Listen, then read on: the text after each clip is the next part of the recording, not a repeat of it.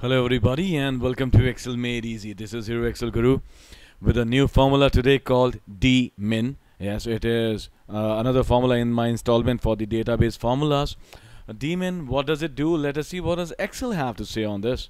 Is equal to Dmin. Dmin returns the smallest number in the field column of records in the database that match the conditions you specify. Alright, what does it mean in plain English?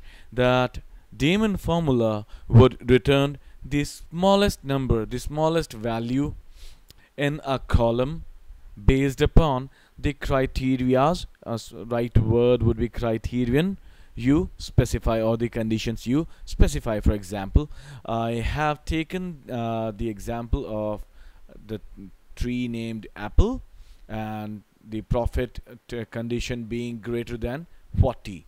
So this is my database. Out of this I want to find out which is the smallest number if the name of the tree is apple and the profit is greater than 70.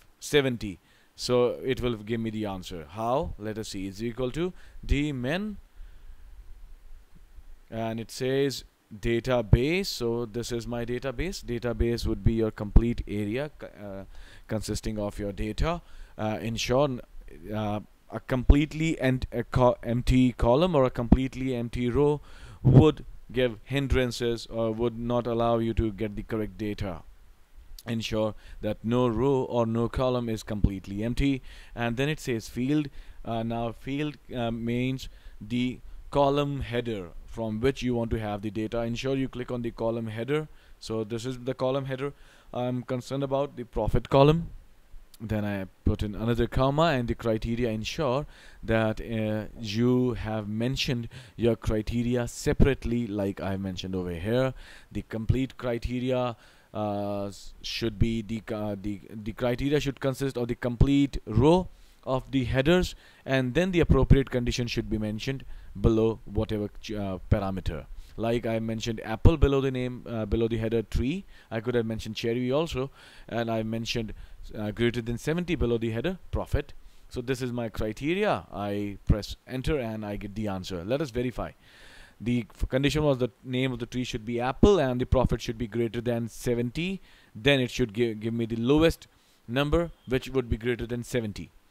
So apple once, apple twice, apple thrice. So this is apple greater than 70, however less than the most smallest number in this range, which is greater than 70. So this is how we get the answer. There is another way of doing it. You click on formula, you click on insert function, type in Dmin, go is equal to OK. Well, before that, Dmax, Daverage, Dcount, Dcounter, Dget, Dproduct all have been covered by me already. They are in my video library. So database, choose your database tab. Field is the row column header. Tab, criteria is your criteria range which you have already specified. Enter and you get your answer. Isn't it cool? Well, these formulas are a bit difficult, so I would recommend that you go ahead to my website and download this Excel file so that you can follow along or practice along later or at your convenience. This file is available for free download at my website excelmadeeasy.weebly.com. All you need to do is to go to the training files page and download the file from there. And one thing I would like you to do is that if you believe that what I'm doing is right, if you believe that sharing knowledge is good, then I would like you to go ahead and click on my Facebook link and like me on Facebook, and not only like, share my content on Facebook. Go to YouTube from where you're watching this video as of now, click on the subscribe button, subscribe and share the content with your friends, with your peers, because that's my motto. That's what I want to do. Let's share knowledge.